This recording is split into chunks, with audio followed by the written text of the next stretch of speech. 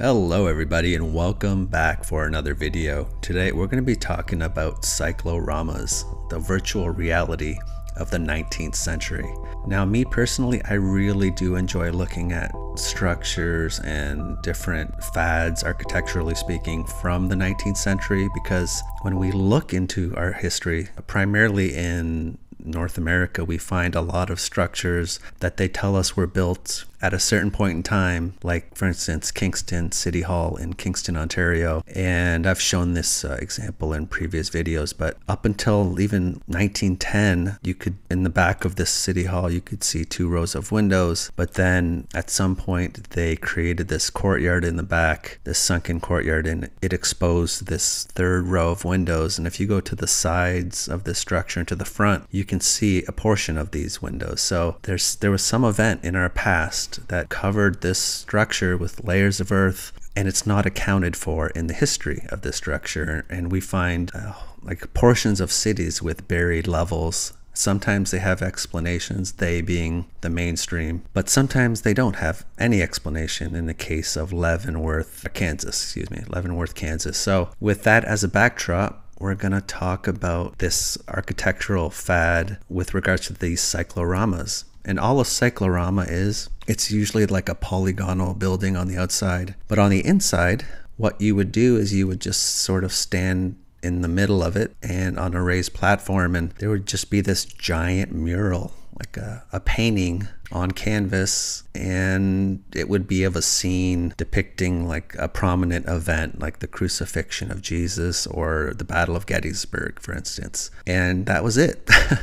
That's what they tell us anyway. So I started looking, and I think there was 17 of these still around up until 2019. So I don't know what the current count is. So I started looking into these cycloramas, and I think Chicago, there was 3 of these permanent cyclorama buildings in downtown Chicago. Pretty impressive looking just on the outside, but you know, I really didn't question their function at this point. I was just kind of going over some of these structures, and primarily these were located in Europe, North America, and also Australia. And this was one that was in Australia, and this particular image is from 1928. So yeah, so they were this phenomena of these structures. They could be found in several different countries on several continents. So I was looking into these cycloramas, and I came across this particular one that's in Belgium, and it's sitting right next to this artificial conical artificial hill called the Lion's Mound, and it's got this monument on the top. And I think this is all supposed to be in reference to the Battle of Waterloo. But in addition to this monument and this conical hill, you have this cyclorama, and it's got some arches on it. And also what I noticed is that there were train tracks running right next to it. And why that's of interest to me is because there's another structure that looks very similar to these, and it's associated with railways, and I'm going to get into that in a second. But so yeah, I started noticing some of these cycloramas right next to train stations and railroads. So this is just another image of this particular cyclorama. It would have been back here somewhere, and here's that Lion's Mound. But I came across another one by Quebec City, this town. There's this basilica here, and there was a cyclorama here. And also this was a train. I think this railway still exists, but the train station I think is gone. So I found an older photo, and here's that basilica. Here's the railway. So yeah, you can see the little train station here. And this was an interesting structure.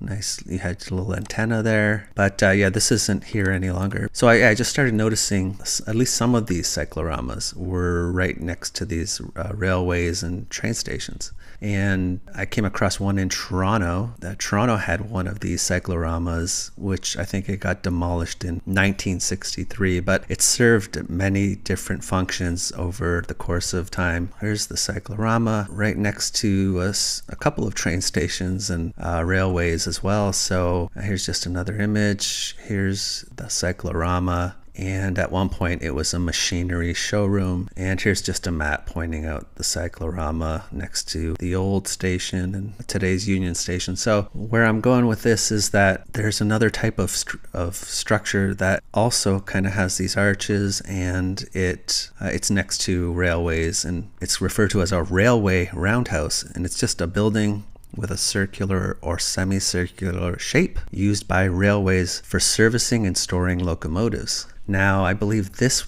particular roundhouse is in London, England, and it got repurposed. At one point it was they would have concerts here, and I think they renovated it. I think it's got multiple purposes it can be used for, but this place still exists, but it was only used, we're told this one was built in 1847, and it was only used for the purposes of storing locomotives for about 10 years, and then it became obsolete, we're told, for that function anyway, and so they repurposed it. So I started wondering if there might be a connection between some of these cycloramas and these railway roundhouses.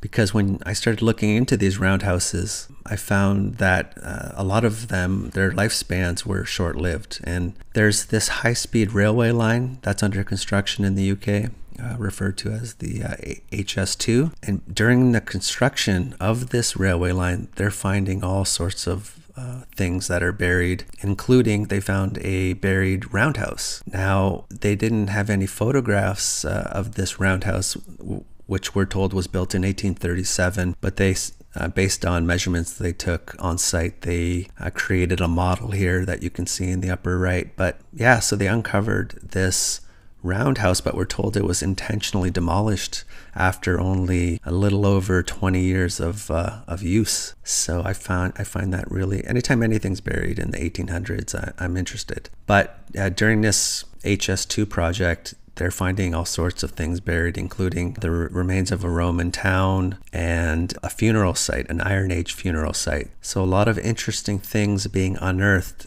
including a roundhouse, and I found articles talking about other roundhouses that have been unearthed, some of them unexpectedly. So it's interesting. Now, tying it back to cycloramas and going back to cycloramas, there was one that was in Indianapolis, and in this particular image you can see the Indiana State House is shown in the center with the Cyclorama building on the right. Now, the Cyclorama was demolished in 1903 to make room for this Indianapolis traction terminal building. So, this building, it was a major interurban train station.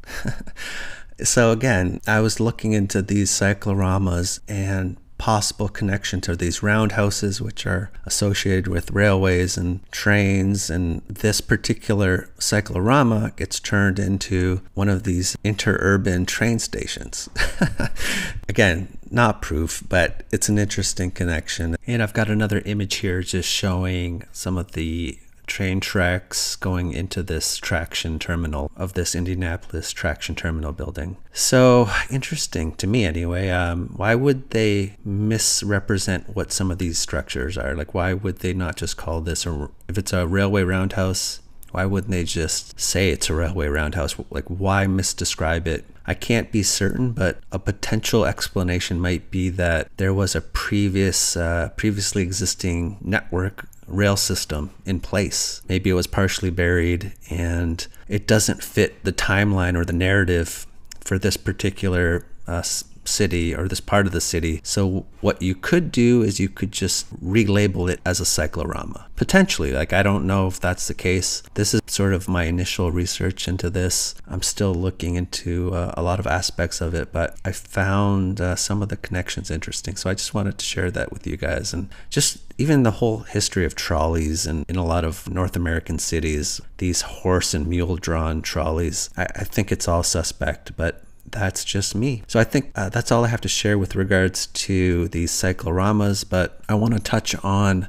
something that I found in Japan. Speaking of railways and things that weren't necessarily photographed, that takes us to Japan. So let's talk about it. Big in Japan, alright, hey, then I'll sleep by your side. Things are easy when you're big in Japan. When you're big in Japan. Okay, so while looking into railways and railroads, I came across some interesting information talking about the rediscovery of Japan's first railroad embankment. And here's just another photo of it. And this railroad embankment, it was rediscovered in April of 2019 during construction work around a pre-existing railroad station. Now, we're told, according to the official narrative, I believe this embankment, which would have had its own railroads sitting on top of it, it was built in 1872, I believe. And then at some point, they intentionally buried it, covered it all up, and created all this extra land. And it was forgotten about and then rediscovered. Now, I find that very interesting because when they looked at historical documents, they were able to infer from these documents that the embankment once existed. So we get this a lot with things from the 1800s. They're rediscovered and then they go back and they're able to infer that they existed. And it very well, the narrative that they're presenting, that they intentionally buried this railway embankment, it could be the case, but I find it questionable. And their railway system, their railway network was pretty much all established during this the Meiji era, this roughly 45-year period of modernization, westernization. Now, what's interesting too is, like, when you start looking at the rapid development of their railway systems, you start looking at the photos, and you don't actually come across photos. You come across these colored prints, these wood block prints. So there was this process where they would apply color to these wood blocks, and they were cut in such a way to cast an image onto a print. And so you would apply color to the block, and then you would apply the print to the colored block, and it would leave an image. And they had several blocks, so they could create these prints. And a lot of the modernization that occurred during this period of time, the Meiji era, a lot of that was captured with these wood block prints as opposed to real photos. So here's one of these woodblock prints showing what the embankment looked like. Not a photo, but a print. And here's another one. So again, it's an interesting phenomena. You know, you've got this embankment that gets rediscovered in 2019. They're able to infer that it existed, and the evidence for its existence is primarily these prints. Interesting stuff. And of course, they also had these horse and mule drawn trolleys as well. So I guess we're just questioning things, and we didn't necessarily prove anything, but I just wanted to share some of these things with you guys. I found it kind of interesting. So I think that's it for today, but until next time, take care. Bye. You're big in Japan.